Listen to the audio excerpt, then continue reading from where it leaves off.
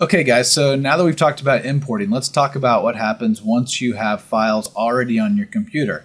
If you have files already on your computer, then the way to get to them and load them into the clip window is to click on the little file folder right here. And once you do, you're going to get a browse dialog box here, and you're going to be able to choose one file. In this case, I'm going to go to my last cruise. It was in December of '09, and I'm going to put together a little movie and give you some sample files from some of this so that you can create your own movies as well in case you don't have any. So the way I'm going to get these in here is to take my pick and choose one of these videos. It doesn't matter which one for right now because I'm going to show you how to get around it. So I just chose one file from there.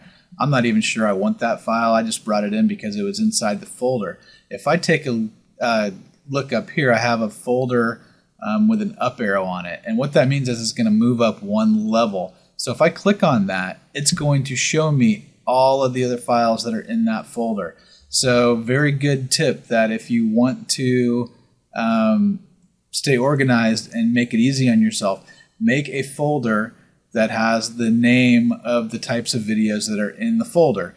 Once you do, then you'll have your own project file already made, or your own project folder already made, that then you can start to take a look and start editing with. So hope that helps, and we'll talk soon.